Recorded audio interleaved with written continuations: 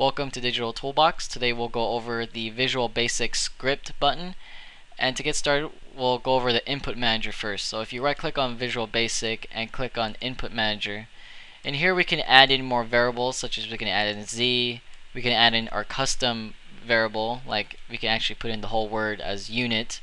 If you have two more words, you should add an underscore, such as unit in the K direction or something, and then add that into there, and then hit OK, and it'll automatically add into the left side of your button.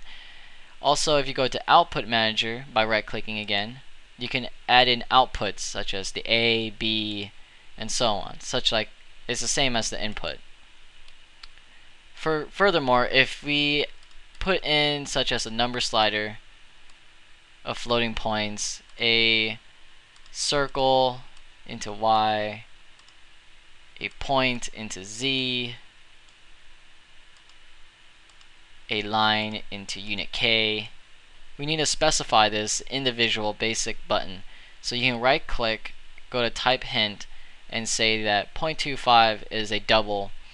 An integer can be a double, but a double can't be an integer, just to let you guys know.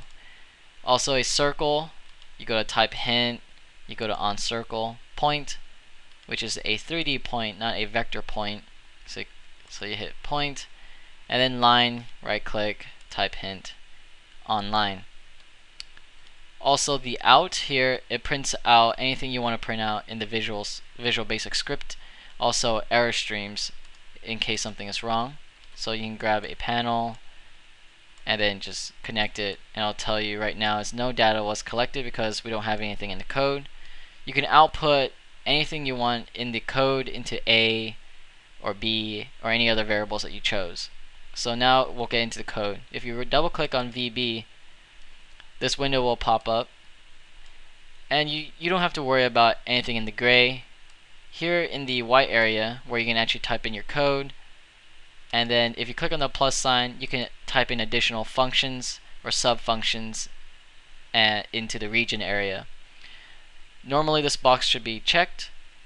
If you clicked outside the script window, this box, what it does is allows you to work outside of the script while the script is still open. So once you're ready to work on the script again, just click on the script window and it'll re-pop up.